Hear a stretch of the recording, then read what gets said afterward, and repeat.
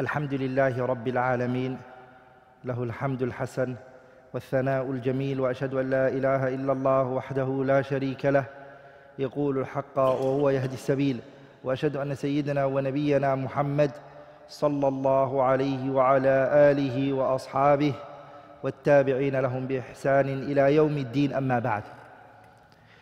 Inshallah ta'ala, we're going to be doing fiqh al-usrah, the fiqh related to family. Today, bi'idhnillah al-kareem, is going to be the first lesson in the first class.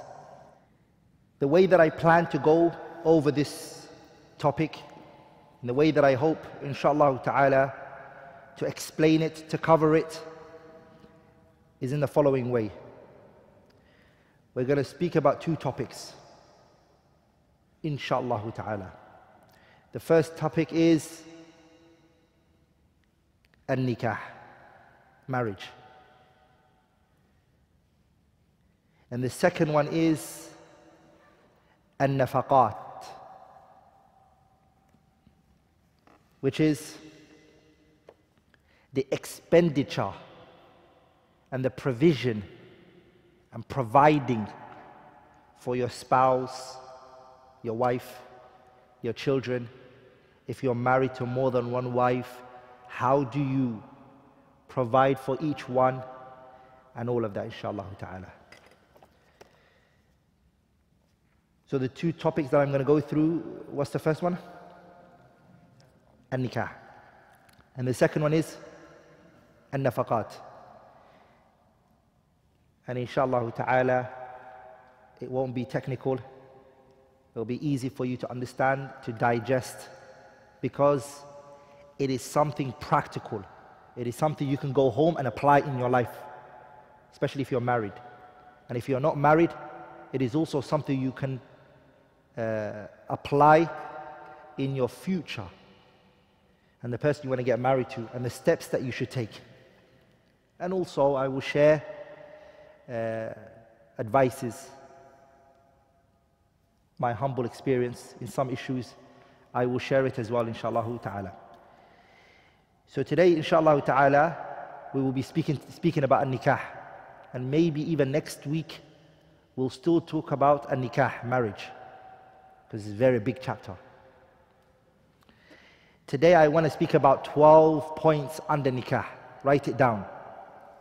Today when I speak about an-nikah, marriage, I want to talk about 12 things. The first one is its ruling. I want to speak about hukm al-nikah. What's the ruling of marriage? Okay? What is its ruling? The second thing I want to speak about is, bi'idhnillah al-kareem, ayyu nisa'i khayrun. What woman is best to marry? What woman is best to marry? What type of woman should you marry?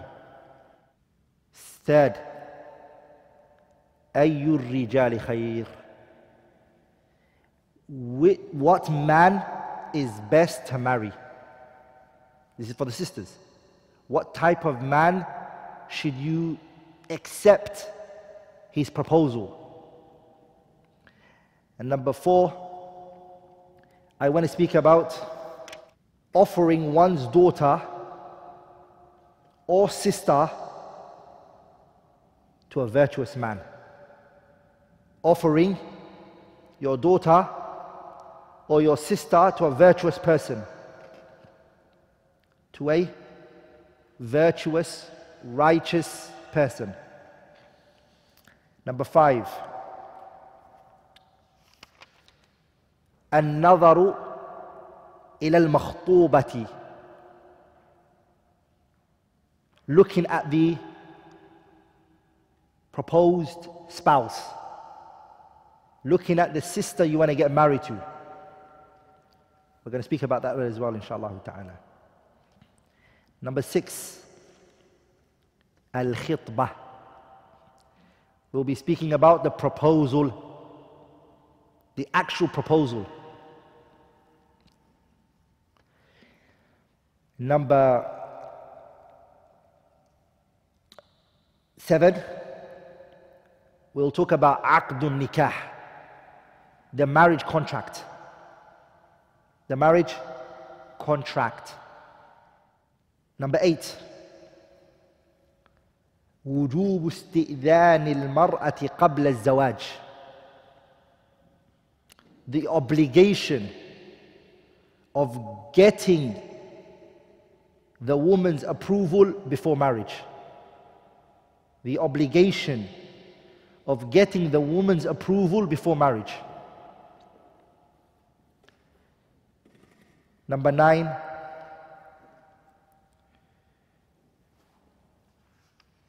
khutbatun nikah, the speech for the wedding ceremony. The speech for the wedding ceremony. Number 10, استحباب التهنئة بالنكاح. It is recommended to offer congratulations for a marriage.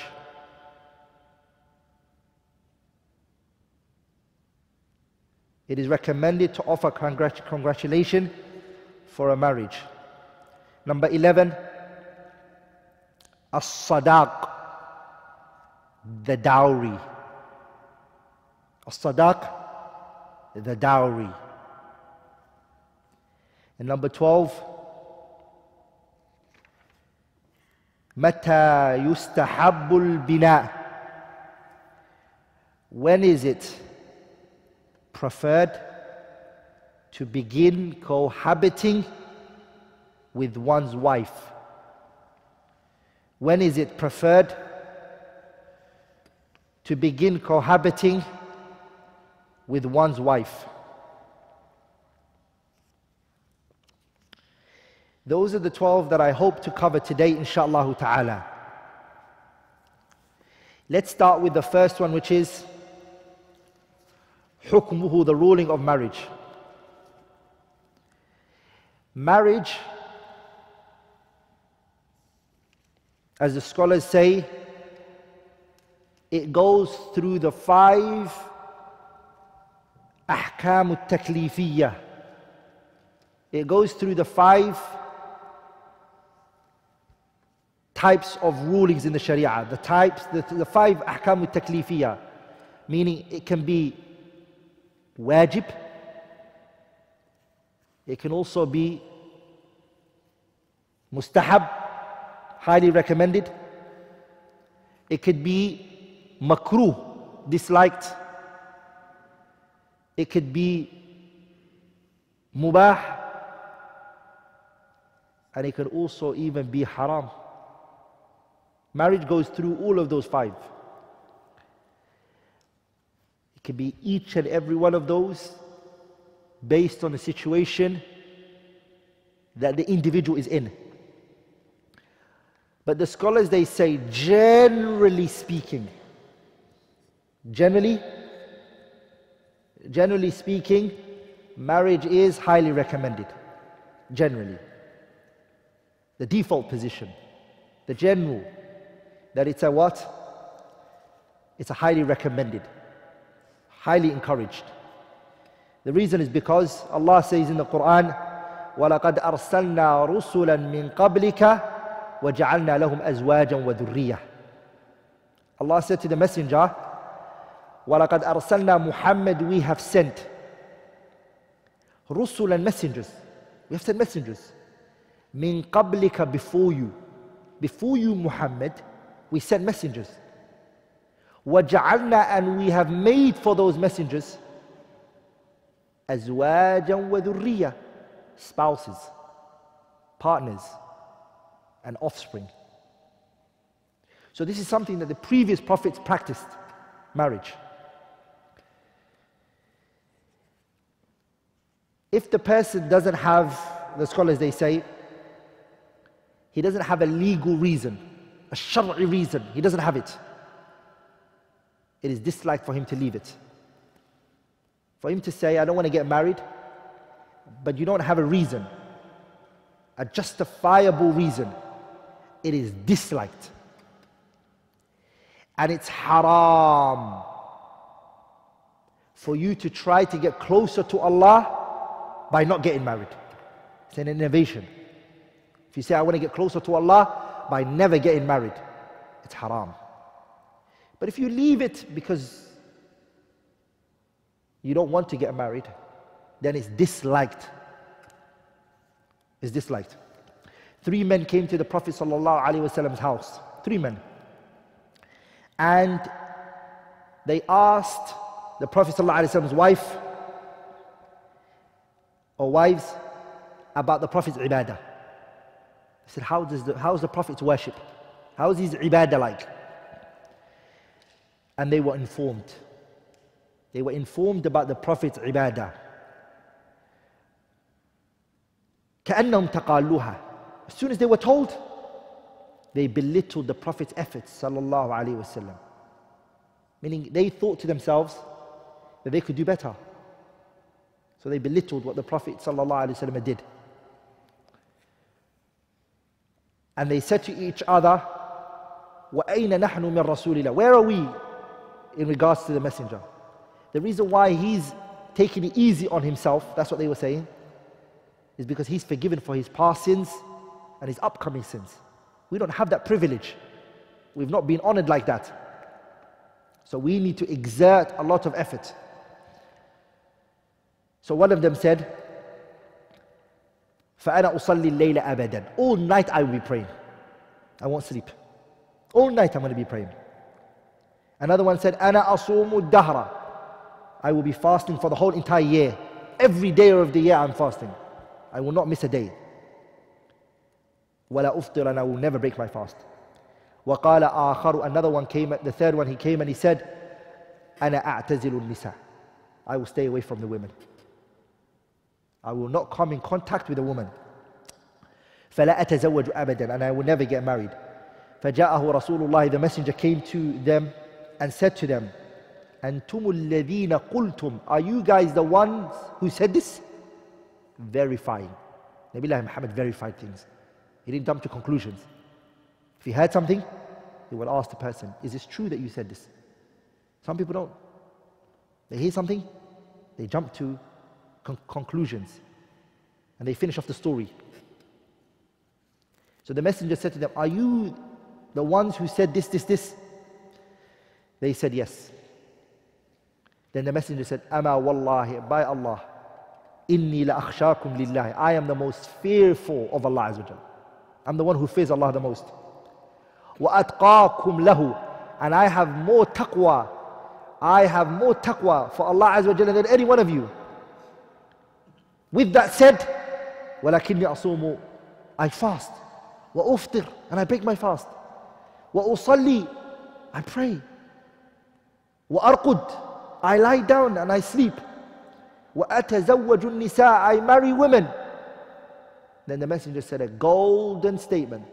He sallallahu alayhi wa sallam, he said, فَمَنْ رَغِبَ عَنْ سُنَّتِي. Anyone who desires other than my sunnah is not from me. Anyone who desires and likes to do other than my sunnah is not from me. So this hadith teaches us that marriage is from whose sunnah? Sunnah of the Prophet ﷺ, and the sunnah of what? The previous messengers, based on the ayah that I gave you. But if the person, he is scared that he's going to commit zina, he's scared, he's on the brink of committing zina, he is worried for himself, then this individual, it is obligatory on him or her to get married. The person has to get married. It now pushes towards what? Al-wujub. It's obligatory on you. And that is what Al-Imam Al-Shawkani said. He said, لأن الزنا حرام وكذلك ما يؤدي إليه. Zina, is it haram? Is zina haram? It is. And anything that might lead to zina is also it's haram, right? So you not getting married is going to lead you to zina, so it's haram as well. It's going to lead you to zina, so it's haram. وما هو مقدمة له فمن خشي على نفسه الوقوع في هذا وجب عليه رفعه عن نفسه. Anyone who is scared that he might fall into zina, it is obligatory, it is binding on him to push it off himself, to do whatever means that you can take to get married, then do so. فإن كان لا يندفع إلا بالنكاح وجب عليه ذلك. What about the person who hasn't got the ability? The ability is not there. He can't. But he wants to. He doesn't have the ability to get married. He wants to get married. What should he do? The Sharia has only given one solution, brothers and sisters. One. Nothing more, nothing less. If a person can't get married and he has the desires, then what should he do? He should fast. Based on the hadith of Abdullah ibn Mas'ud radiallahu ta'ala anhu, where he said that the Prophet said, Ya ma'ashar al-shababi, youths, man istata'a minkum al-ba'ata falyatazawwaj. Whichever of you has the ability to get married. He has the ability to what? He has the ability to get married, let him get married. Marry. Why? فَإِنَّهُ أَغَضُّ لِلْبَصَرِ. Because marriage will allow you to lower your gaze. وَأَحْصَنُ لِلْفَرْجِ. And it will protect your private part for you.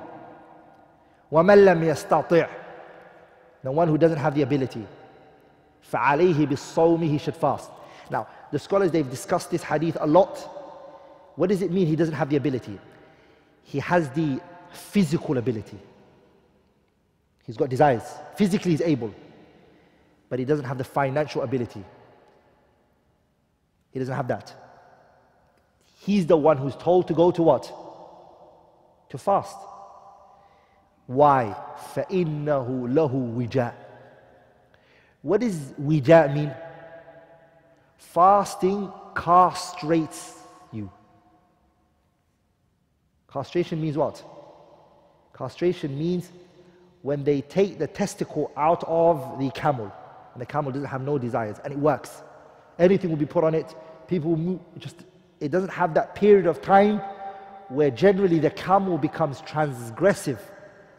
He becomes serious, disobedient because of the desires and the hormone of the camel. So what they do is they take that testicle out and he doesn't have the desires. If you fast, fasting will do that to you. It will get rid of that desires. We've covered the first point. What have we covered? We've covered the first point. What was the first point that we covered? The ruling of marriage. We're now going to move on to the second one, which is Ayyun nisa'i khayrun. What woman is best to marry? What woman is best to marry? Anyone who wants to marry a woman, فَلْيَتَحَرَّ مِنَ النِّسَاءِ. Handpick the woman that you want to marry. Choose her wisely. Think about it. Ponder over it. Look at it. Many people, they get married. Based on what? Based on qualities that they saw in this person? No. They get married to this person based on desires. My father, he used to say, when you're young, your brain is in your waist. Is in your what? Meaning you're full of desires. So that's what you think with. You don't have a brain to think with. So all you think is with desires. As long as she's a woman, I will marry her. And then the brain moves to the head as you grow older. You have to look at this woman that you're going to marry. On what grounds? She's going to be the mother of your children. Do you see this woman being the mother of your children? Do you see her raising your children? Can you trust your children with her? Because what people forget and slips their mind is the woman that you choose is a right that your children have on you. The woman that you choose is a right that your children have on you. What woman did you make them their mother? What woman did you choose to make that their mother? A righteous woman? A disobedient woman? This is something you have to take into consideration. A lot of people, 2-3 years into the marriage, they regret the person that they got married to. Why? Why did I get married to this person? Because now the desires is gone. You're thinking straight. At the beginning, think straight. Who do you want to be with? Look at the qualities that was prescribed by the Messenger ﷺ. There are many qualities, but we don't have much time to go through all of them. But these are some of them, or the most important. The first one is أن تكون ذات الدين. أن تكون ذات دين. She should be a woman of religion. A woman of deen. She should be religious, steadfast, upright. The Messenger sallallahu alaihi wasallam said in the hadith Abu Hurairah radiyallahu ta'ala anhu. It's found in Sahih al-Bukhari and Muslim and Abu Dawood and Ibn Majah and Nasa'i that the Messenger said, تُنْكَحُ الْمَرْأَةُ لِأَرْبَعٍ. A woman is generally married for 4. When people marry a woman, Muslim, non-Muslim, it doesn't matter. They marry the woman for one of these 4 reasons. The first one is لِمَالِهَا, her money. He looks at her, he says, Wallahi, she's rich. This woman, she's got money. She's got a big purse. She's got a big purse. She's got money. So he marries her for the wealth that she has. Then number 2, وَلِحَسَبِهَا, her lineage. She's the daughter of the royal family. Or she's from a prestigious household. وَلِجَبَالِهَا, her beauty. He sees her and he's amazed with the way she looks. وَلِدِينِهَا, her religion. Those are the 4 reasons. Look what the Prophet then said. فَاذْفَرْ بِذَاتِ الدِّينِ تَرِبَتْ يَدَاكَ. The Messenger said, go for the woman of religion, the religious one. May your hands be filled with dust. May your hands be filled with dust. If you marry this woman with religion, you will prosper. But if you don't, you wouldn't. وَلِذَلِكَ, brothers, when you get married and you have a religious wife, a pious wife, wallahi, generally you find at the times of conflict, at a time of hardship in your relationship, she will fall back to the Qur'an and the Sunnah. Iman fluctuates, la shak, but there's something she wouldn't let go of. Are you with me? Deen is there. When you're away, brothers, and you come back home, your children are learning the Qur'an and memorizing this and studying this, and your household, she will make sure it's a religious household because she is righteous. She is upright. Very important. This quality is very vital. Deen, religion. With the deen, brothers, comes great qualities. And many people are having fights, many conflicts between spouses. When you look at it, one of the 2 is not practicing the deen. You tell her, ittaqillah, who are you talking to? She doesn't understand that language. It doesn't press a nerve. Taqillah doesn't mean anything to her. Are we all together? What type of wife are you married to if your discussion is pray the salah? No, I'm not going to pray. What type of children are you going to raise in that kind of household? Something to be worried about, right? You're going to have a problem here. The second quality that the scholars mention is أن تكون ولودا, that she's a woman who bears children. She's childbearing. She has children, a lot of children. Now this is a question. You've just seen a sister. How can you choose her on the quality of being childbearing? She doesn't have children. How can you choose her on this quality? Huh? You look at her immediate family members. Her mother's got 12 kids. Her sister, her older sister's got 15, 20 kids. She's from a household, they have children. Marry her. It's good quality. ولذلك the messenger said to us, تزوجوا الودود الولودة. Marry the woman who is childbearing. And she's also loving. She loves her husband. She always wants to beautify herself for him. She's always trying to make herself look special for him. Loving. And also she is what? She's also walud, childbearing. Why? فَإِنِّي مُكَاثِرٌ بِكُمُ الْأُمَمَ يَوْمَ الْقِيَامَةِ. Because the Prophet ﷺ said, the day of judgment, I'm going to boast in front of all of the nations. Look at my ummah. Don't, brothers and sisters, strip this from the Messenger sallallahu alaihi wasallam. He's saying to you, I want to boast the day of judgment in front of all nations. I want to say, look how big and large my nation is. So don't take that away from our Messenger sallallahu alaihi wasallam, this quality that he wants. The third quality that the scholars mention is أن تكون بكرا, that she's a virgin. Why virgin? They say the reason, this is the following reason. Hadith Jabir ibn Abdullah. Jabir, the great noble companion. He was a companion and his father was a companion.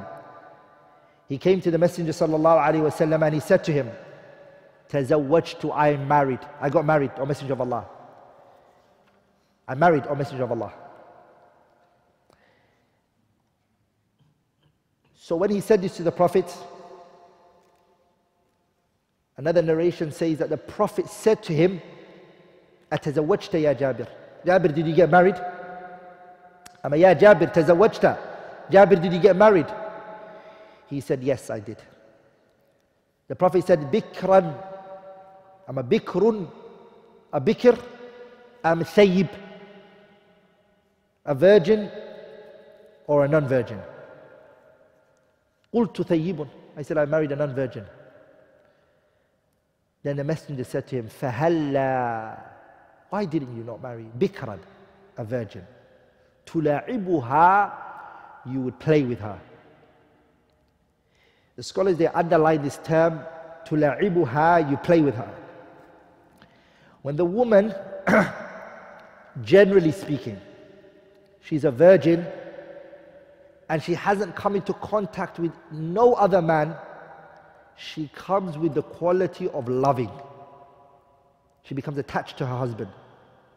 Because all of the world to her is this. She tends to want to be in the marriage. She's more attached to the husband. And she's more what? Connected to him and loving. Whereas the one who's either widowed or divorced, another divorce or another broken relationship may not affect her as much as it would the virgin because she's gone through it. That's generally speaking, and there are always exceptions. Like in Jabir responded, he gave his reason.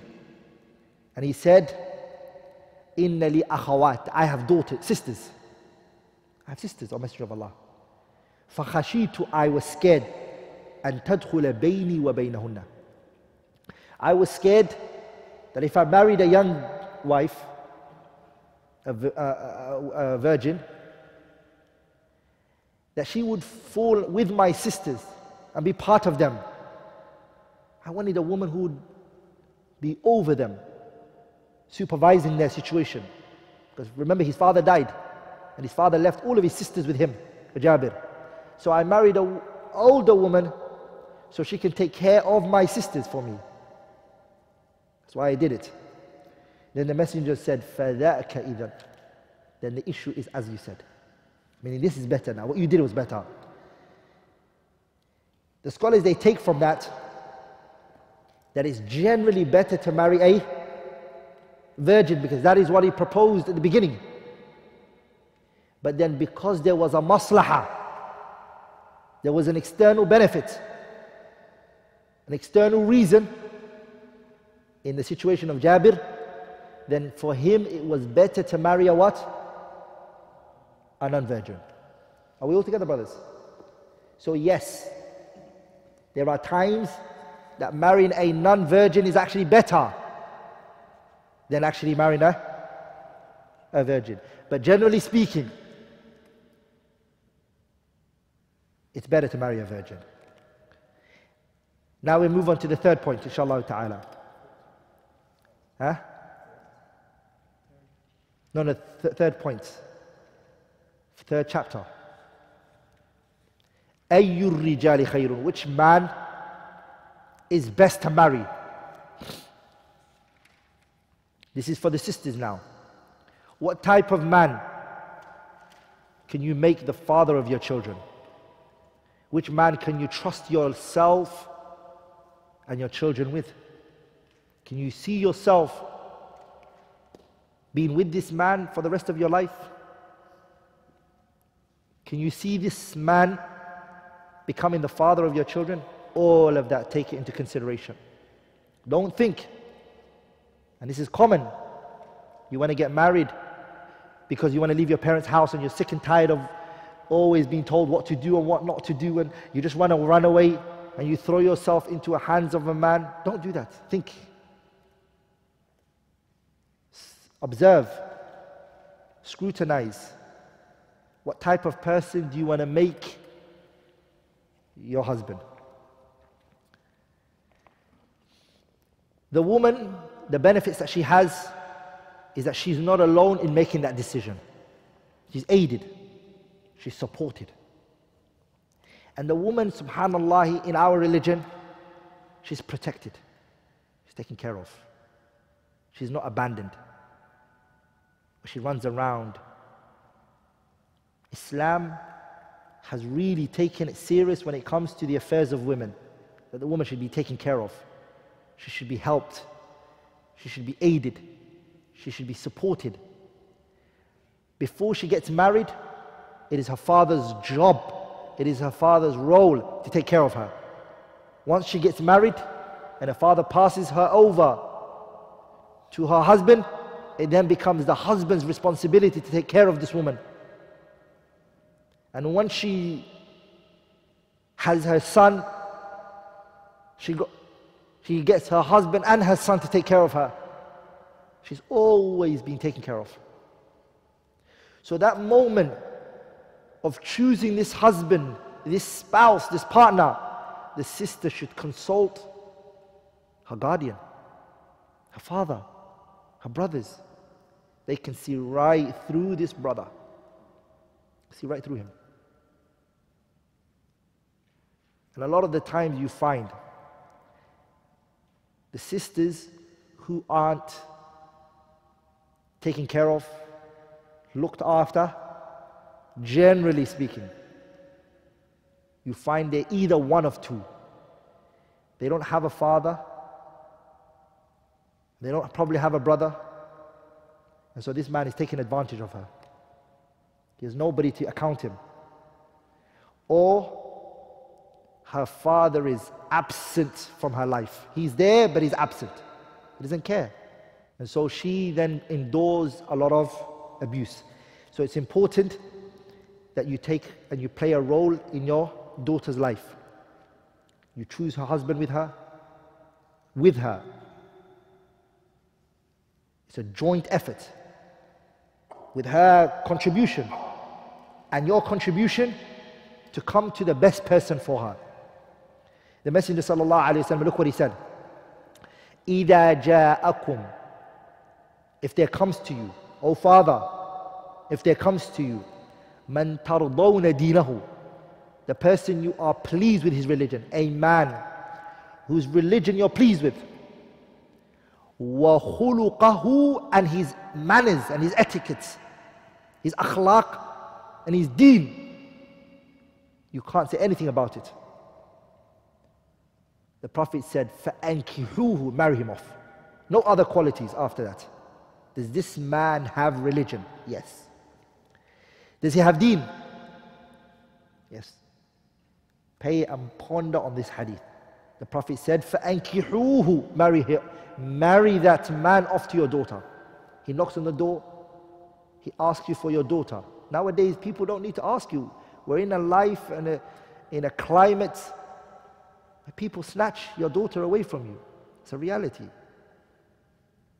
With social media, the man who comes and knocks on your door has shown you utmost respect. Don't get angry at him.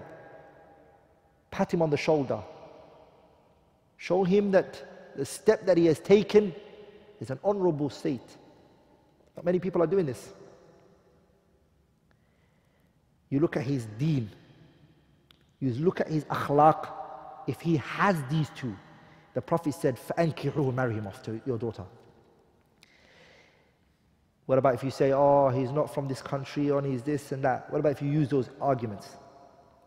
Or he's not from our own hometown and our own village. Huh? A lot of uncles and fathers are going to get angry, huh? He's not from your hometown. He's not from your village. You've not seen him before. Or he's from another ethnicity or whatnot. For those purposes, you turn him down. What will happen? إِلَّا تَفْعَلُوهُ تَكُنْ فِتْنَةٌ فِي الْأَرْضِ وَفَسَادٌ عَرِيضٌ أَمَا وَفَسَادٌ كَبِيرٌ. If you don't marry him off to that man or that person who has those two, then great fitna will occur on this earth. Great fitna. Great trial and tribulation. And wallahi, I saw it. There was a father who was a good brother. Sahibuddin, person of religion, person of etiquettes. Proposed for his daughter. From the same country as well, but just not from the same town. He asked for his daughter with utmost respect. And so the father said to him, no, we don't marry. We've never did this before. We've never done this before. Please, sorry, go. Time didn't go far. The girl, she got pregnant from a non-Muslim. Wasn't too long. This is in the UK. She got pregnant from a non-Muslim. And then he looked for the brother. We're looking for the brother. So it's important, brothers. The deen of Allah Azza wa Jalla was made for a reason. Okay? It will help us. It will support us. Now I want to speak about the fourth point. Offering one's daughter to a virtuous man. You have a daughter, or you even have a sister, and you know a virtuous brother, a righteous brother. Can you present your sister or your daughter to him? Is that belittling? Is that bad? Is that humiliating your daughter? What does the Sharia say about that? You see a brother who is righteous. His deen is very high. Nowadays you don't find that, do you? It's rare. So you came across one of those brothers. Every Fajr he's praying with you in the masjid. Salah, ta'ah, obedience, upright. His words, his honesty, he's amazing. And you have a sister. She's in the house. You ain't going to get married to her. She's your sister. Or your daughter. Can you go and offer your daughter to him? Yes, you can. Abdullah ibn Umar, he said, Abdullah ibn Umar, he said, Anna Umar ibn al-Khattab, his father Umar ibn al-Khattab, حين تأيمت حفصة بنت عمر. Hafsa ibn Umar, she's the daughter of who? She is the daughter of Umar radiallahu anhu. Her husband died. His name was called Khunais ibn Hudafat al-Sahmi. He's a brother of Abdullah ibn Hudafat al-Sahmi. He died. So when he died in Medina. Umar radiallahu anhu, he said, فَأَتَيْتُ, I came to Uthman ibn Affan. Umar came to Uthman ibn Affan and he said to him, فَعَرَضْتُ عَلَيْهِ حَفْصَةً. Do you want to marry my daughter Hafsa? Who is he saying this to? Uthman. Uthman then said, سَأَنظُرُ فِي أَمْرِي. I'm going to look into my affairs. I'm going to revise my situation. I'm going to look into it. فَلَبِثْتُ لَيَالِي. Umar said, I remained for a couple of days. ثُمَّ لَقِيَنِي, and then he came back to me. He came back to me with a response. فَقَالَ, he then said to me, قَدْ بَدَى لِي. What it seems to be apparent, what seems to be appropriate in my situation right now is أَلَّا أَتَزَوَّجْ, that I shouldn't get married. It is not appropriate, it is not the right time for me to get married. Umar then said, فَلَقِيتُ أَبَا بَكْرٍ. I bumped into Abu Bakr. I came into contact with Abu Bakr. Abu Bakr as-Siddiq.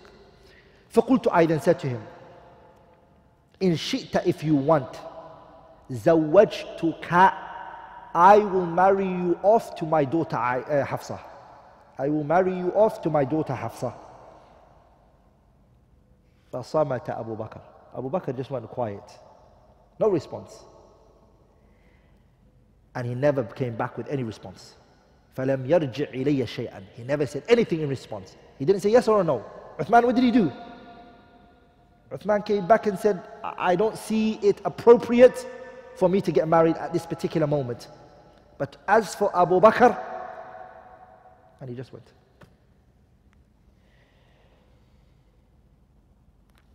This pierced into the heart of Umar. He started to have something towards Abu Bakr. And this is very important, brothers.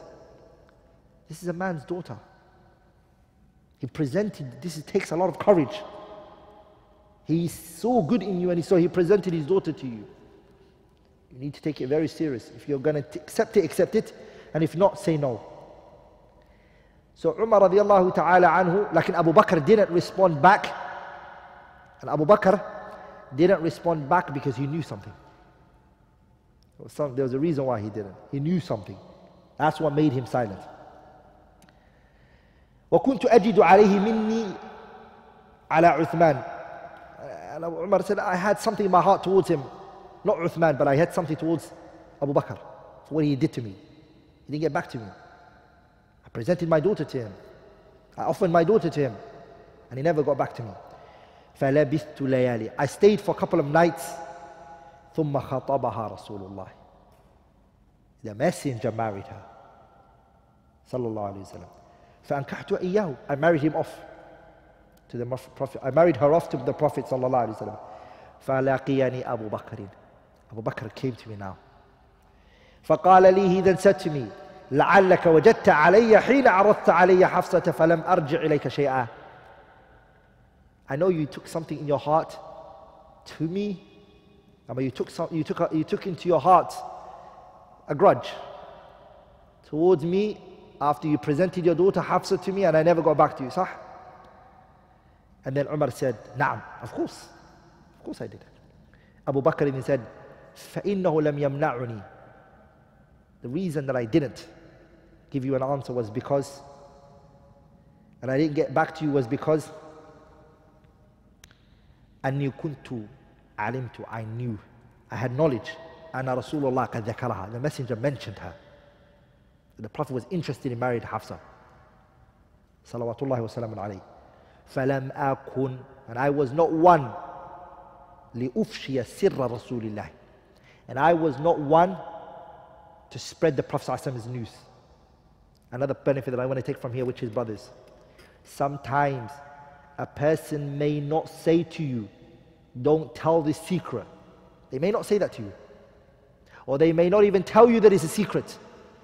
But they mention it to you, even then don't tell anyone. Especially if he says, come, I want to tell you something. He didn't tell you it's a secret, but he said, come, let me tell you something. And he takes you into a corner and he whispers it to you. And then later you say, but you didn't tell me it was a secret. I took you to the corner, I whispered. What else did he think it was? So the believer doesn't spread what he's been entrusted with. وَلَوْ تَرَكَهَا رَسُولُ اللَّهِ. And again, another benefit. Abu Bakr didn't say also what? He didn't say yes, because if he would, the Messenger ﷺ wants to get married to her. And he didn't say no, because he did want to get married to her. Are we all together? If the Prophet didn't get married, he would want to get married to her. Are we all together, brothers? And that's another benefit that we take from there. That some people, sometimes you offer them food. And out of humbleness and humility, they'll say to you, Akhi, I don't want it. Ya Akhi, your stomach is growling. Stomach is making so much noise, you're hungry. Of course you're hungry. So you combine between lying and hunger. Are we all together, brothers? Don't say, I don't want it. Because you do want it. Or you do need it. So he said to him, I didn't accept it. Point number 5. النظر إلى المخطوبة. Looking at the proposed spouse. The woman that you want to get married to, looking at her. And what is it that you can look at? What is permissible for you to look at? I ain't going to go into all of that. What can you see and what can't you see? If a man proposes to a woman, it is legislated, it is permissible for him. النظر إليها, to look at her قبل, before he even proposes to her. Are we all together, brothers? Before he even proposes to her, he can look at her. لحديث محمد بن مسلمة, especially based on the hadith of Muhammad ibn Maslama. He said, خَطَبْتُ امْرَأَةً, I proposed to a woman. فَجَعَلْتُ أَتَخَبَّأْ لَهَا, I was hiding from her. حَتَّى نَظَرْتُ إِلَيْهَا فِي نَخْلٍ لَهَا, I hid on a tree, just to look at her while she was in the house, just to see. She doesn't know. Are we all together, brothers? And the scholars, they mention this type of looking is the best, because she's unaware, she's normal like herself. Are we all together, brothers? But if you tell her, I want to see you, it goes against two things. Number one, most likely she will not show you her real self. Are you with me, brothers? And number two, you're telling her to get rid of her shyness. Her father raised her to cover herself up from the opposite gender. And he nurtured her in that way. And now you want to see her take her niqab off, for example? Are we all together? So, those two reasons, it's best to see her without her knowledge. I'll see what the wisdom behind that is. Muhammad ibn Maslama, when he did this, the people around him, they said to him, أَتَفْعَلُ هَذَا, are you going to do this? وَأَنْتَ صَاحِبُ رَسُولِ اللَّهِ, and you're the Prophet's companion? Are you going to look at a woman from the top of a tree and And you are the student of the Prophet and the companion of the Messenger, alayhi salatu wasalam. And then he said, سمعت رسول الله, I heard the Prophet صلى الله عليه وسلم say, إذا ألقى الله في قلب امرئ. This is before even proposing to the sister. If Allah throws in your heart the desire to marry a particular sister, خطبة امرأة, to marry a woman, فلا بأس, there is no problem, أن ينظر إليها, to look at her. There's no problem. Here, if you look at the hadith, the messenger, he said, look at her. How long can you look at? How much can you look at? It's not mentioned. And there's became a big difference. Some scholars, they said the face and the hands and the feet only. A group of scholars, they said, nope. Her neck, her face, her hair, her two hands, and her 2 feet. And another group of scholars, they said you can look at her in her totality. Ibn Hazm and others. That which seems appropriate is when she's at home and she wears her abaya, her neck, her face, and her hair, and her 2 feet, her 2 hands, and her 2 feet, that is enough. That's all that brother needs to see. What's the wisdom in looking at her? What's the hikmah of doing this? Al-Mughira ibn Shu'bah, he said, أتيت النبي, I came to the Prophet. فذكرت له, I told him, امرأة أخطبها, a woman that I'm going to propose to.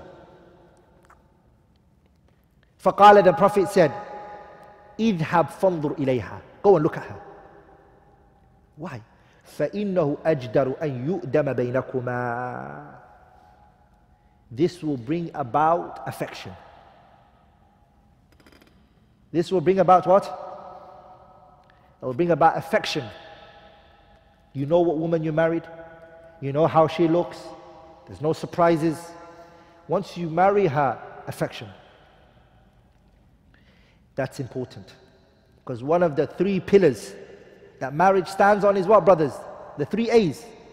If you're married and you don't know these 3 A's, you should be in trouble. Yeah, brothers.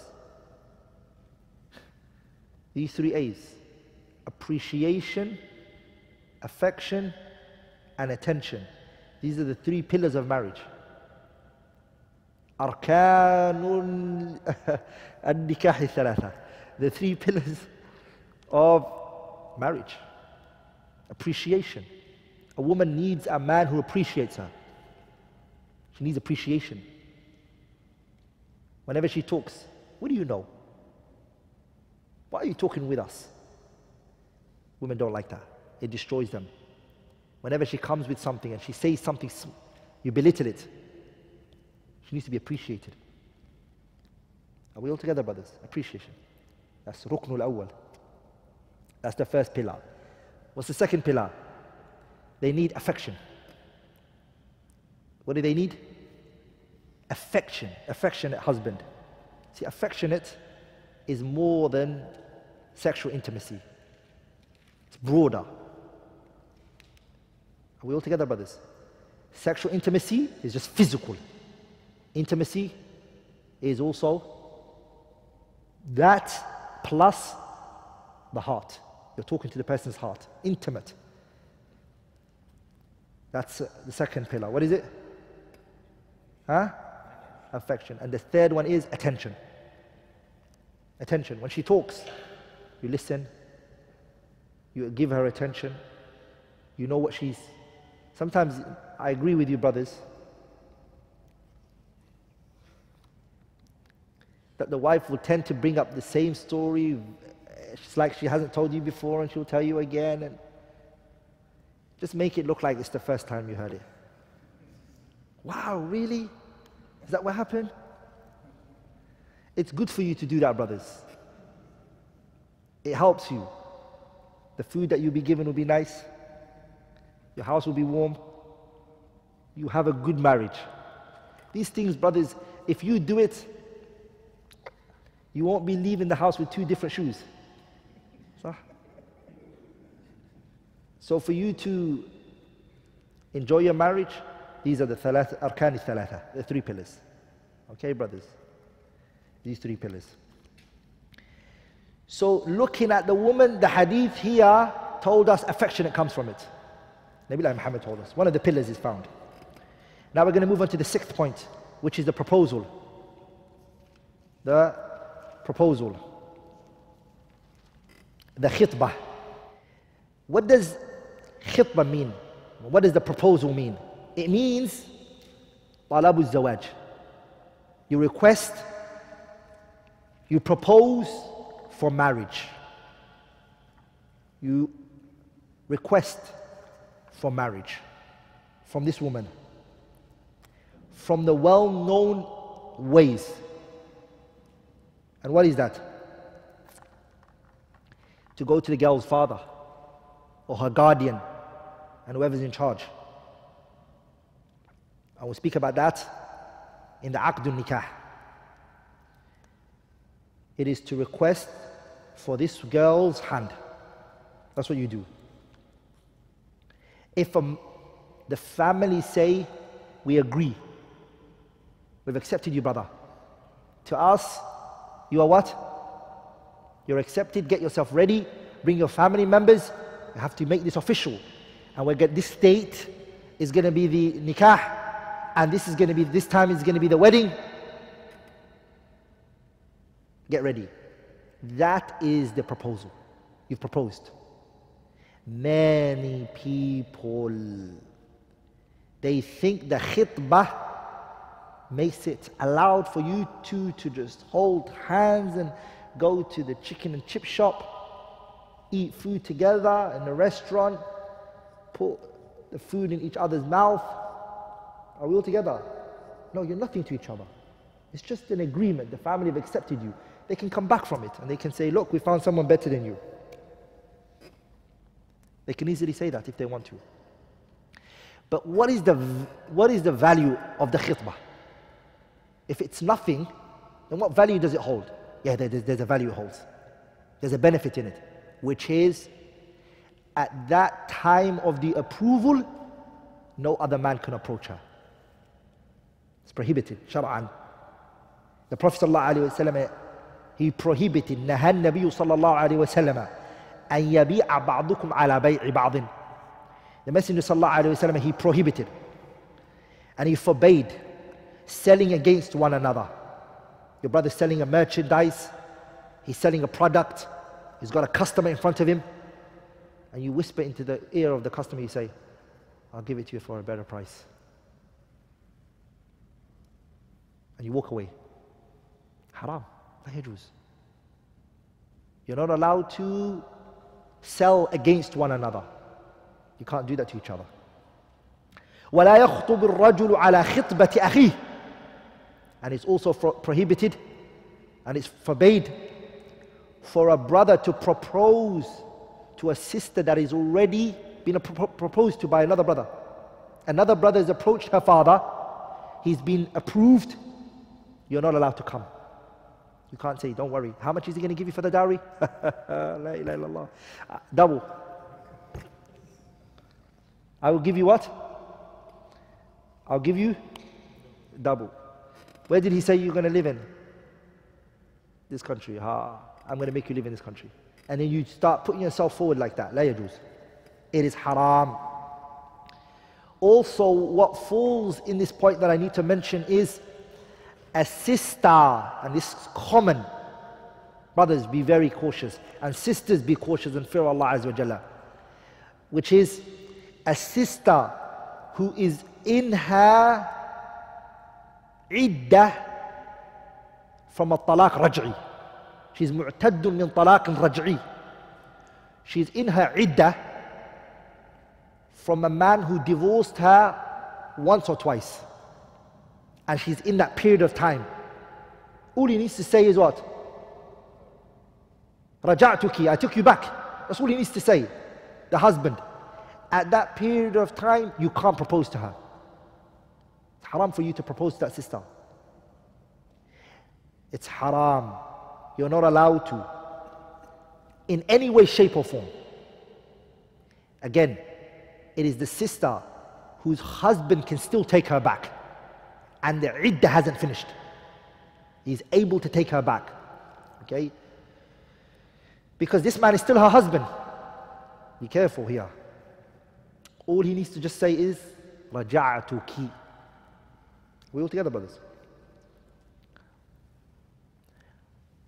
But what about if the sister, she's in the iddah of a talaqun ba'inun?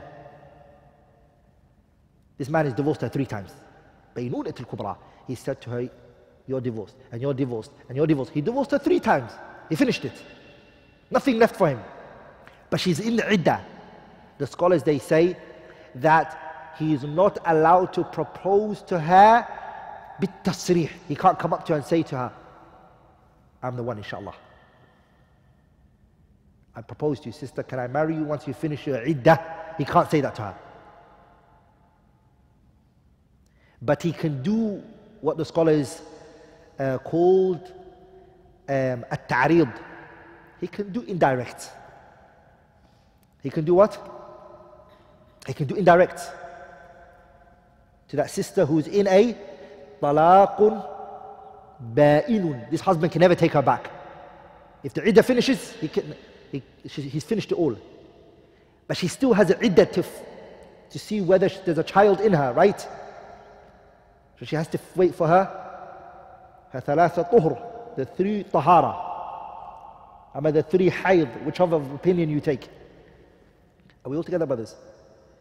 In that moment, the man is allowed to do indirect. Let's see you around and things like that, which is ta'rid, is not direct. And the evidence for that is the statement of Allah, Surah Al-Baqarah, ayah 235, where Allah says, وَلَا جُنَاحَ عَلَيْكُمْ.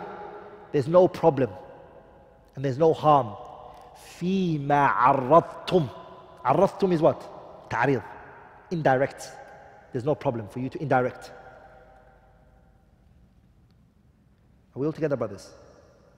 Indirect to that sister is not a problem. مِنْ خِطْبَةِ النِّسَاءِ أَوْ أَكْنَنْتُمْ فِي أَنفُسِكُمْ. Now we're going to go into number 7.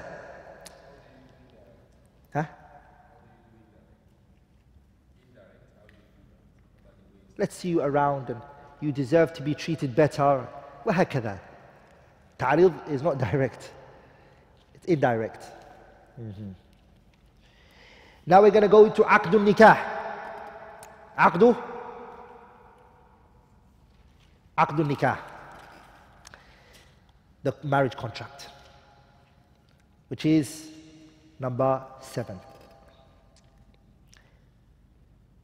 There is 2 pillars that have to be found. It stands on 2 pillars. Number 1, idhnul wali, the permission of the guardian. A woman cannot marry herself off. The permission of the guardian. It's obligatory. Based on the ayah, فَانْكِحُوهُنَّ, marry them off. What did Allah say? Marry them? Who's been spoken to here? The guardians. Allah said to the guardians, marry them off. Marry the women off. They can't do it themselves. The guardian does it for her. He marries her off. Lakin what? بِإِذْنِ أَهْلِهِنَّ, with the permission of their families. Aisha said, radiyallahu ta'ala anha, that the messenger said, sallallahu alayhi wasallam, أَيَّمَ امْرَأَةٍ, any woman, لَمْ يُنْكِحَ الْوَلِيُّ, the wali, the guardian did not marry her off. This woman, she's not married. She ran with him, he married her, stole her from her father. She's married to him. فَنِكَاحُهَا بَاطِل, her nikah is batil, null and void. فَنِكَاحُهَا بَاطِل. This Prophet said second time, the nikah is null and void. فَنِكَاحُهَا بَاطِل. Third time, the Prophet said her nikah and this contract, null and void. فَإِنْ أَصَابَهَا. If he had sexual intercourse with her, فَلَهَا مَهْرُهَا. She has a dowry. Just because the contract was null and void, that doesn't mean there's no dowry, or there's a dowry. فَلَهَا مَهْرُهَا بِمَا أَصَابَ مِنْهَا فَإِنِ اسْتَأْجَرُوا. If a woman doesn't have a wali, she's without a wali, she's a new Muslim, she doesn't have a wali. فَالسُّلْطَانُ وَلِيُّ مَنْ لَا وَلِيَّ لَهُ. Then the guardian for that woman is the leader, the court. If they don't have all of that, then for instance, the imam, وَمَا إِلَى ذَلِكَ. Are we all together?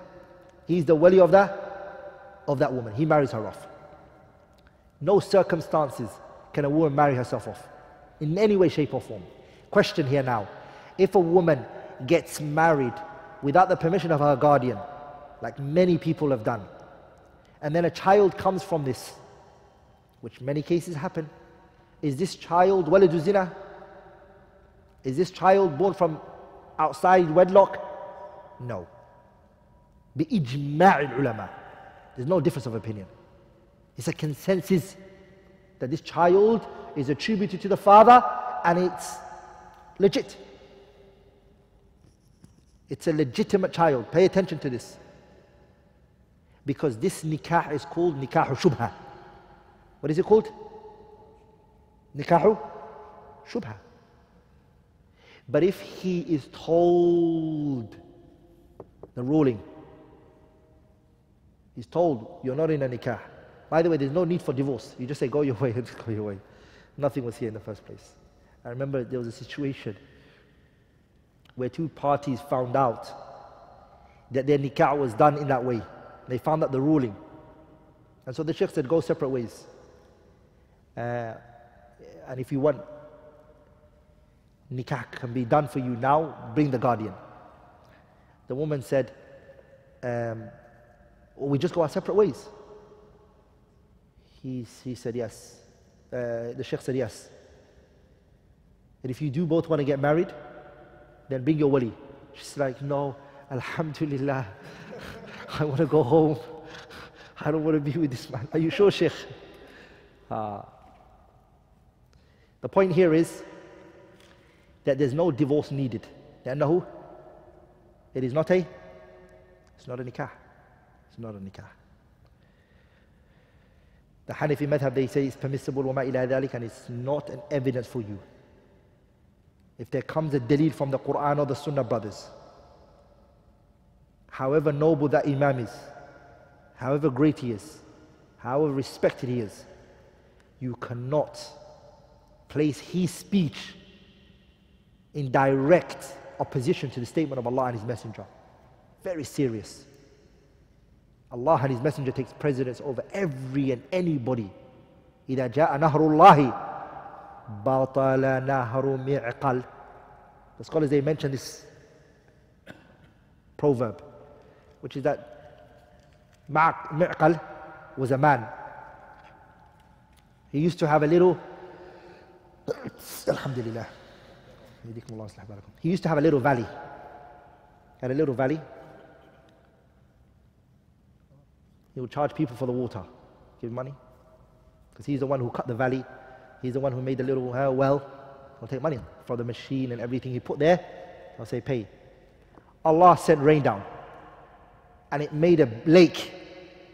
Are the people going to go pay for Mi'qal's water? Huh?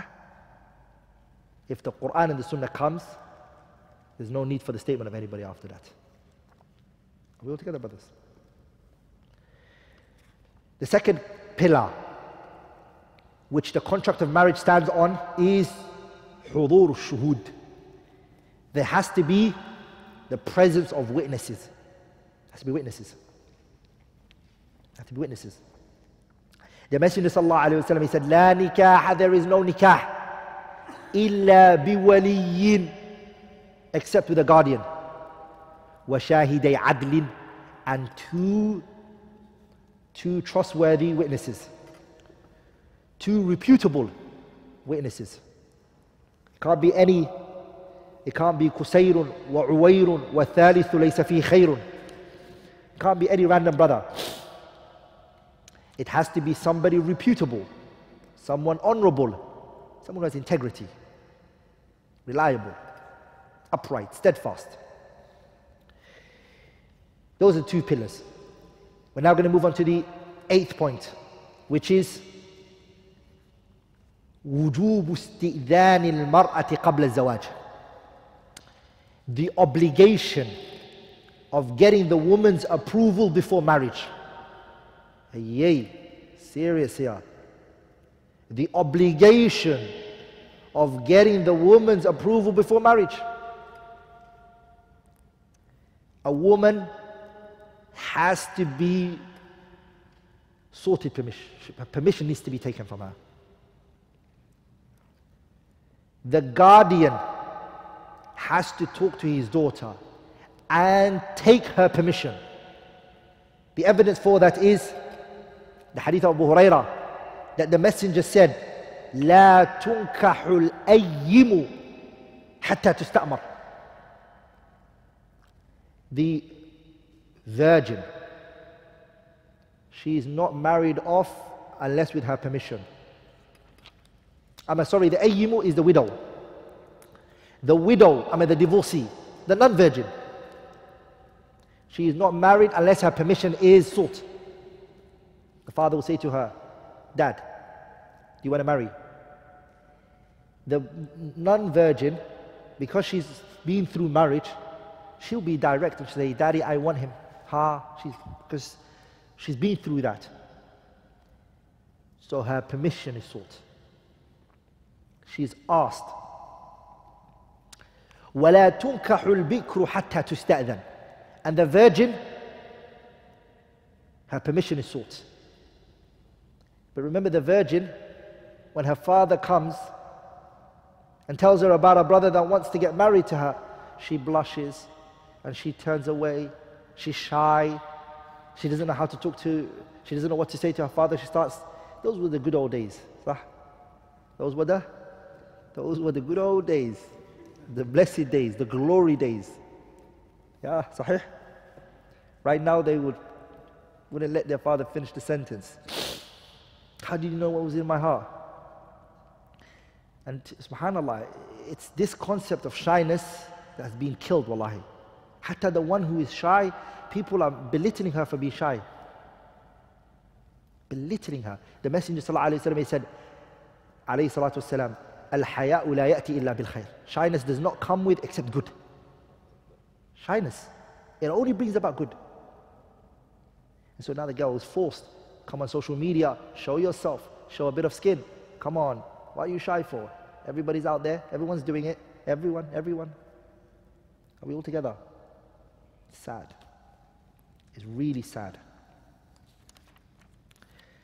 It's sad. So the Prophet ﷺ said that the virgin, her permission is sought. So the father doesn't just tell her, my daughter, you're married. Inshallah ta'ala, go to your husband. No, it's haram. La yajuz. Haram. Khansa bint Khudamin al-Ansariya. Listen to this story. Because wallahi, these are the issues. Because of cultural reasons that people do this in Western countries, in the countries that we're from, liberal, secular, free societies, they use this to demonize Islam. And say, look, when really this is what? Culture. If you look at our forefathers and our parents, they will tell you they got married. They were married, and they're mature women. They were married off. I'm going to make dua against you, or I'm going to do dua for you. Which one do you want?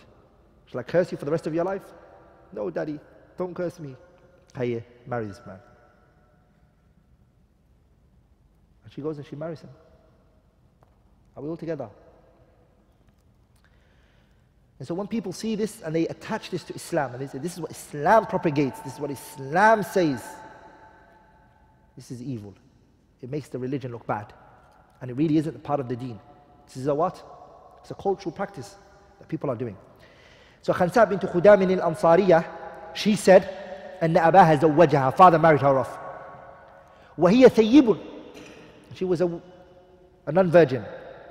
فكرهت ذلك, she disliked this action of her father. فأتت رسول الله, she came to the Messenger صلى الله عليه وسلم فرد نكاحها. The Prophet, he reversed the nikah. عليه الصلاة والسلام. Who? Her name, the Sahabiya. Her name was Khansa bint Khudam al-Ansariyah. Khansa bint Khudam. What did the Messenger sallallahu alayhi wa sallam do? The Messenger reversed alayhi salatu wasalam, and he nullified. He annulled the whole contract and he terminated it like it never happened. Abdullah ibn Abbas, he said, أن جارية بكرا أتت النبي, a virgin girl came to the Prophet صلى الله عليه وسلم فذكرت, and she mentioned له أن أباها زوجها وهي كارهة. Her father married her off and she was not for it. She did not consent to it. She did not approve of it. فخيرها النبي صلى الله عليه وسلم. The Messenger said, what do you want now? What's your choice? What do you want to do? Do you want to go for it? Or do you want to let go? He gave her a choice. Even though she's been married off, it's your choice. She did. You can't say, oh, it's too late now, just follow your father. No. It's your choice. Do you want it now or do you not want it? هذا ديننا. That's our religion. And I want you to remember, brothers, Islam liberated women. Because at that time, who would want to hear the woman, what she has to say? Women were inherited just like products. You know how money was divided and it was shared? Are we all together? If the father died, his women were part of the products that were inherited. The women had nothing. The boy would marry his father's wives. In the Arab culture at that time, before Islam, she was inherited. Whether she liked it or not, she doesn't have no say, nothing. This is the liberation that we're for. Are we all together, brothers? This is what we want. This is what has in it masalih dunya, the benefits of this world and the hereafter. Anything other than this is destruction. It's destruction. Now we're going to go into the ninth point, which is khutbatul nikah, the speech for the wedding ceremony. Before the contract, before the contract is made, for the contract is made, it is recommended that the khutbatul haja is done. Innal hamdalillah nahmaduhu wa nasta'inuhu wa nastaghfiruh wa na'udhu billahi min shururi anfusina wa min sayyiati a'malina man yahdihillahu fala mudilla lahu wa man yudlil fala hadiya lahu wa ashhadu an la ilaha illa Allah wahdahu la sharika lahu wa ashhadu anna Muhammadan abduhu wa rasuluh ya ayyuhalladhina amanu ittaqullaha haqqa tuqatih ولا تموتن إلا وأنتم مسلمون يا أيها الناس اتقوا ربكم الذي خلقكم من نفس واحدة وخلق منها زوجها وبث منهما رجالا كثيرا ونساء. You know that you have to say it like that. ونساء, because there's a tanween on the hamza. واتقوا الله الذي تساءلون به والأرحام إن الله كان عليكم رقيبا يا أيها الذين آمنوا اتقوا الله وقولوا قولا سديدا يصلح لكم أعمالكم ويغفر لكم ذنوبكم ومن يطع الله ورسوله فقد فاز فوزا عظيما أما بعد فإن أصدق الحديث كتاب الله وخير الهدي هدي محمد صلى الله عليه وسلم وشر الأمور محدثاتها وكل محدثة بدعة وكل بدعة ضلالة وكل ضلالة في النار. That should be said. Or it's recommended, highly recommended, before the contract of marriage is done. The sheikh Or whoever is doing it, or the father, he should memorize the what? This is called the what? Khutbatul Haja. In this particular wording that I mentioned, highly recommended that it's said like this.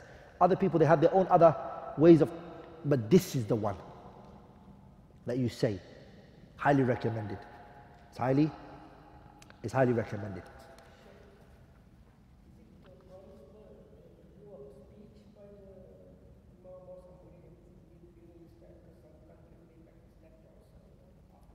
To do a little lecture and a reminder. Had a problem? No problem. No problem. No problem. In this case, in some cultures, they write the contract before, take the signs before, then they do the khutbah and then the hijab or qabul also they do. Is this permissible? And the paper is a formality. It's not a problem. That doesn't still fulfill the conditions that are needed. These people, the two witnesses, have to see the ijab and the qabul, the giving and the accepting. They have to see that. Are we all together? Good. Now we're going to go into the 10th point, which is istihbabu tahni'ati bin nikah. That is recommended to congratulate the people who've just now got married, the newlyweds, especially the brother. Because you're brothers, you're going to be in the brother's side, and the sisters are going to be with the sister. So it's recommended to congratulate the person. And there's a prophetic way of congratulating. It's not like, hey, Allah Mubarak. No, there's a way to say it. And there's wordings that you say. You say, BarakAllahu lakum. BarakAllahu lakum. May Allah place barakah in it for you both. Allah's blessing for you both. Wa baraka alaykum. And may you be blessed. May blessing be placed on you. وَجَمَعَ بَيْنَكُمَا. And may Allah tabarak wa ta'ala join you both fi khairin, in good. The person says that. Sunnah. These are things you need to learn and memorize. You see, our religion from the early beginning, all of it starting, the brother chose the right sister. The sister, she chose the right brother. They all took it the right way. They didn't hide behind this. They went to the father, and the father married them off. So far, anyone who follows this, and the people are making dua for you, your household, what room does shaitan have? Are we all together, brothers? Where's he going to squeeze in? Nowhere. We're going to see more, inshallah ta'ala.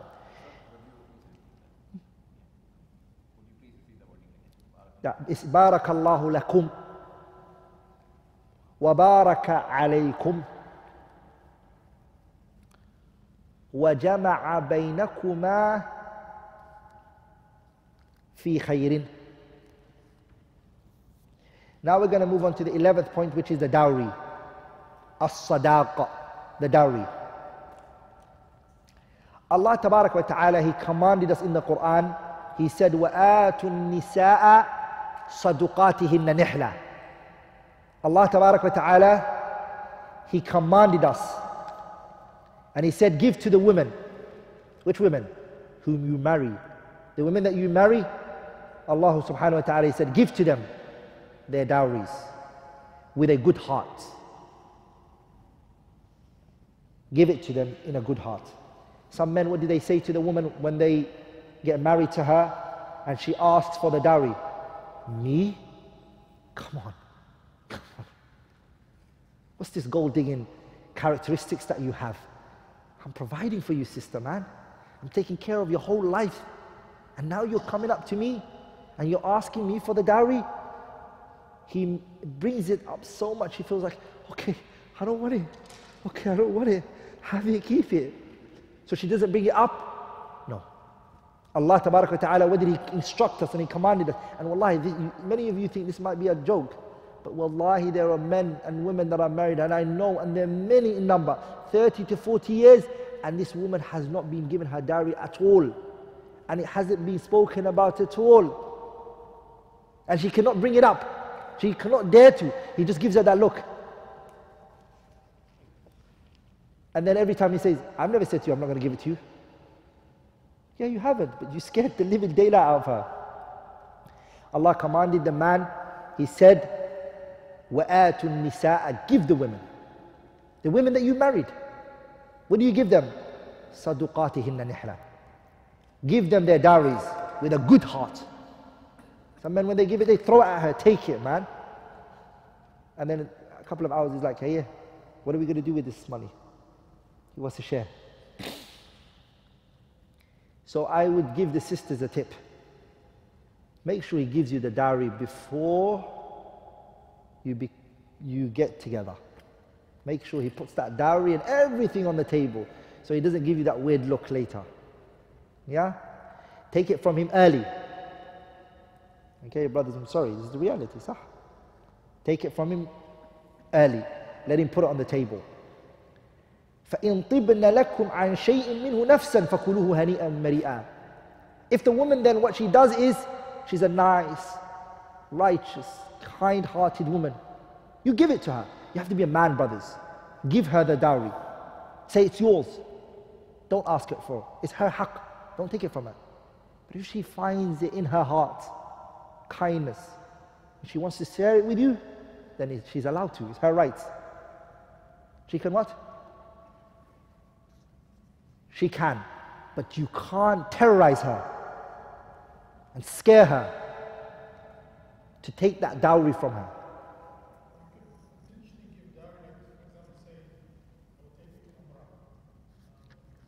Dowry it doesn't necessarily have to be monetary or money, or it doesn't have to be. It can be umrah, it can be.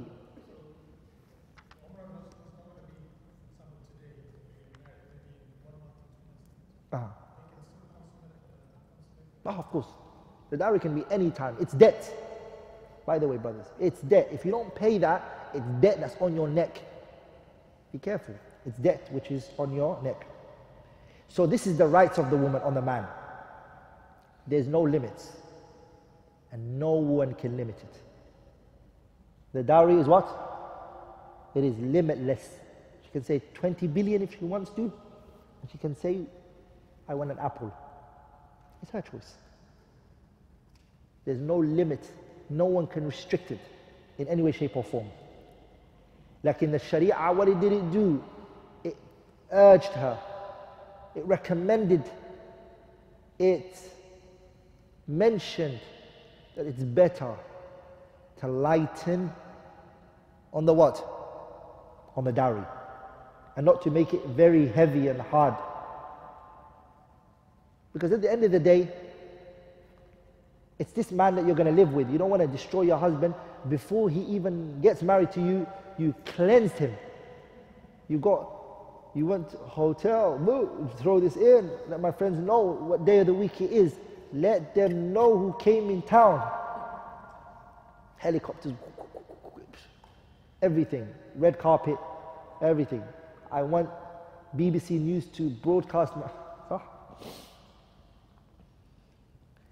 And so, the brother the next day when he gets married to you, he's what? He's miskeen. He's looking at you like, what are we going to eat? What are we going to eat now? SubhanAllah, you cleansed him.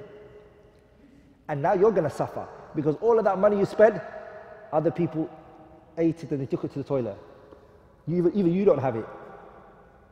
I actually see the wise woman, the one who says, give me money and let's do a little wedding, simple wedding. Give me all of the money. Dhakiyya, she's a aqila. More smarter than the one who says, I want a big hall. The hall, you probably just going to come there for 5-10 minutes and leave. And myself as well. You've only done it for other people. So make it easy. And don't destroy your husband. And don't destroy your husband before he even becomes your husband. You don't want him walking sideways and having no money. if the man, at this point I want to mention with the dowry, is if the man, he put other things into the contract. He put other contract. For instance, he said, I'm never going to get married again. I'm only going to be with you. I promise you. He writes a contract. She says, sign the dotted lines. And he signs it. He's not allowed to break that contract. Haram. If a woman has a contract with her husband that he can't marry another wife, just me, by myself, you and me, we're only going to play hide and seek, no one else. He's not allowed to say, I want to bring someone else. He has to follow that contract. The Prophet ﷺ said in a hadith, أَحَقُّ مَا أَوْفَيْتُمْ مِنَ الشُّرُوطِ. The biggest things that you can fulfill your contract with, the conditions, the biggest contract that you can fulfill is مَسْتَحْلَلْتُمْ بِهِ الْفُرُوجِ. It is the ones that you got permitted the woman's honor. You had intimate relationship with this woman. She gave you the most valuablest thing of hers. You have to fulfill the promises that come with it. That which you agree to. Are we all together? Now we're talking about there's conditions that are innate. They're already part of the marriage. Like for example, that you're going to provide for her, you're going to give her a roof over her head, clothing and everything. That she doesn't have to state, it's already there. And if you don't fulfill it, especially if you've taken her from her father's house, you've taken this woman from her father's house, and she was provided for, food was given to her, clothing and everything, and you bring her to your house and you don't give her anything. أَحَقُّ مَا أَوْفَيْتُم مِّنَ الشُّرُوطِ أَن تُوفُوا بِهِ مَا اسْتَحْلَلْتُم بِهِ الْفُرُوجِ.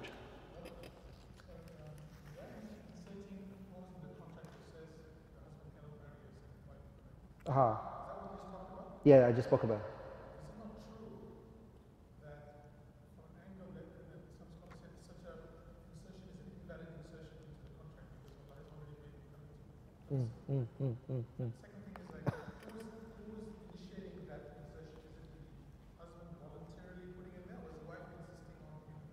Okay, good question. Two questions the brother asked.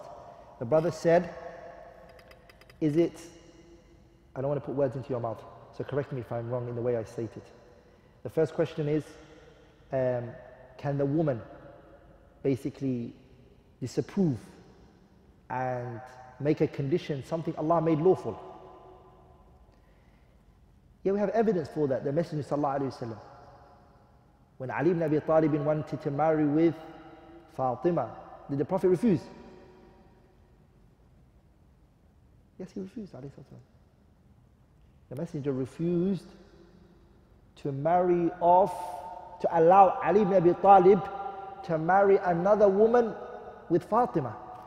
Why? Because Ali had an initial agreement with Fatima that he would never marry another woman. And if I'm not wrong, Ibn al-Qayyim mentions in his kitab Zadul Ma'ad fi Hadi al-Khayr al-Ibad.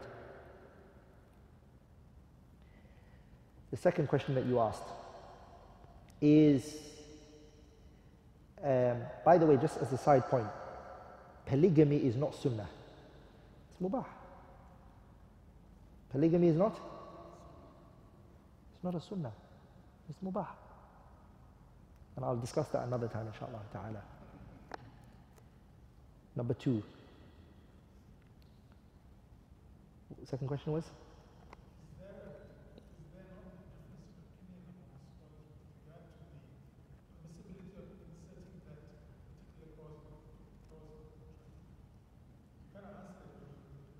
Yeah, definitely, there are, the brother asked, is there a difference of opinion from the scholars regarding whether the woman is allowed to assert that condition? There is difference of opinion. Like, as I said, that the evidence alludes to that. So convince her in the beginning if you don't want to sign the dotted line. Say, look at this system, and what are you saying? Discuss it with her. But if you sign that contract, al-mu'minuna ala shurutihim, the believers are of their condition. You cannot break that condition. You made a promise, And you need to fulfill that promise. Can they renegotiate the contract after? If she uplifts that condition from you, she uplifts that condition from you, then it's permissible. Now, of course it is. Last point is متى يستحب البناء. متى يستحب البناء. When is it preferred to begin cohabiting with one's wife? When is the best time to cohabit with your wife? Aisha radiallahu ta'ala anha, she said, تزوجني النبي صلى الله عليه وسلم كما تزوجني رسول الله صلى الله عليه وسلم في شوال. The Messenger صلى الله عليه وسلم, he married me in the month of Shawwal. وبنى بي في شوال. And he took me to his house as a bride during Shawwal. فأي نساء رسول الله صلى الله عليه وسلم كان أحظى عنده مني. And then Aisha said, and who amongst the Prophet's wives was dearest to him than I? Which one was the most dearer? Which woman did he love the most than I? It wasn't Aisha trying to say. Yeah? Aisha. Who did he love more? Aisha or Khadija, the Prophet? He was asked himself, alayhi salatu wasalam, أَيُّ النَّاسِ أَحَبُّ إِلَيْكَ, who is the most beloved person to you? And they said, Aisha. And they said, مِنَ الرِّجَالِ, from the men. And he said, Abuha, her father. Isn't that a clear hadith? That's another khilaf. Some scholars, they say that. They say when Khadija was alive, it was Khadija. And when Khadija passed away, Aisha was the best. And he used to always remember Khadija.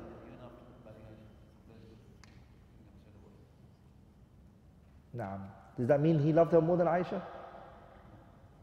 It doesn't show that. It just shows that he really loved Khadija. He really did. Ala kulli hal, there's a difference of opinion here. But other than Khadija, he did love Aisha the most.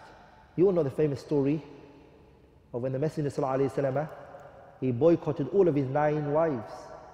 For 29 nights, he stayed away from all of them, left them, walked away from them. So Umar radiallahu anhu heard. When he heard that the Messenger ﷺ is in the masjid, and he left all of his wives. All of his wives.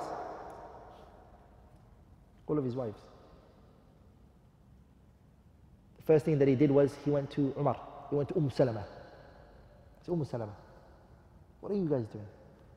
What are you doing to the Prophet ﷺ? And he tried to tell her off. And she said, Umar,